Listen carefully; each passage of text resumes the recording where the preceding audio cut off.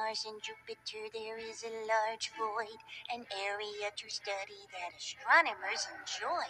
A gap with a ring made up of millions of planetoids, or also known as a belt of asteroids. Hurtling through space in their orbit round the sun, these large irregularly shaped rocks have a lot of fun. Made up of different rocks and metals, each asteroid is unique. Let's go out and find some and see who we can meet.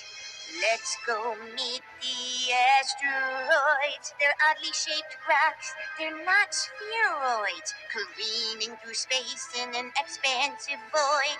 Most of them won't hit us, so don't be paranoid. Let's go meet the asteroids. Let's go meet more asteroids. I'm the asteroid belt. The asteroid belt is where I make my home. I was the first asteroid to ever have a spacecraft land on me. Here, Shoemaker landed on my surface after almost a year of study.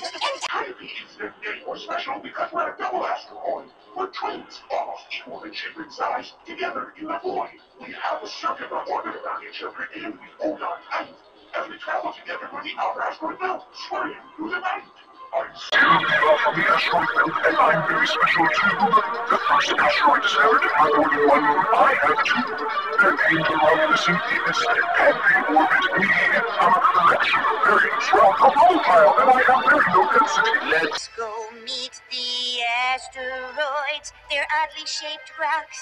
They're not spheroids, careening through space in an expansive void. A collision with one is something Earth should avoid.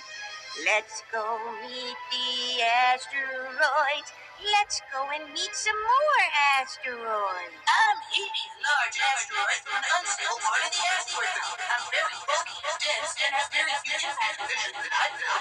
Impacts they suffer are affected by Jupiter's gravity and the pieces launched all about, which make up a large amount of meteorites that make the Earth.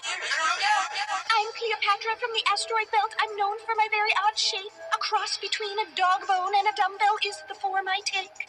I have two moons to keep me company and stay by my side.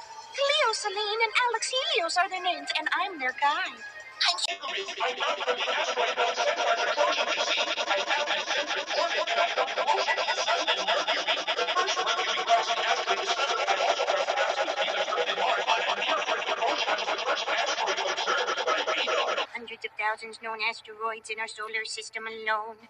Most of them are located in the asteroid belt, but that's not their only home. Some called centaurs are between Uranus and Saturn. The Trojans follow Jupiter around. Apollo objects cross Earth's orbit, but hopefully won't hit the ground.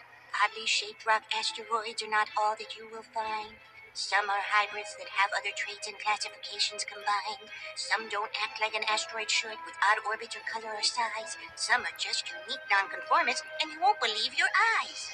Let's go meet the asteroids. They're oddly shaped rocks. They're not spheroids, careening through space in an expansive void.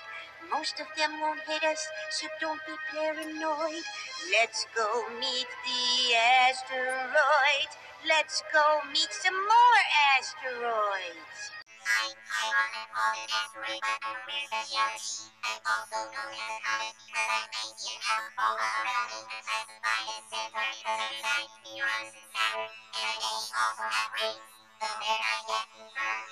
I'm Theodore O'Reilly, the asteroid comet hybrid, that's me. My elliptical orbit brings me closer to the sun than any other being to asteroid near me. I'm the source of the jet meteor shower, which is a bit strange. I'm also blue background, radiating the first asteroid discovered by spacecraft in space. I'm Katrina. I'm the spacecraft from the asteroid belt. Just here for a quick chat. I'm the first asteroid named after a dog. I was named after a cat meow. Let's go meet the asteroids.